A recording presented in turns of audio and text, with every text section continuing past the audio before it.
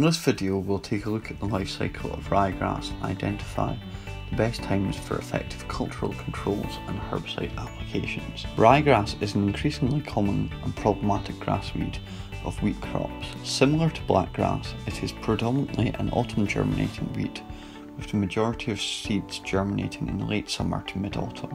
Ryegrass may also germinate in the spring, although to a lesser extent. It can be more troublesome in the spring when soil is disturbed to drill spring crops. Delayed drilling in the autumn will allow for non-selective herbicide applications to reduce populations considerably. After drilling, a pre-emergence residual herbicide can provide good control. Herbicides with contact activity can be used to control small ryegrass plants within the crop in the late autumn to late winter, depending on conditions, and/or in the spring, where they will also control any spring germinating ryegrass. Products containing mesosulfuron can only be used once per crop. Flowering and seed set takes place between May and August.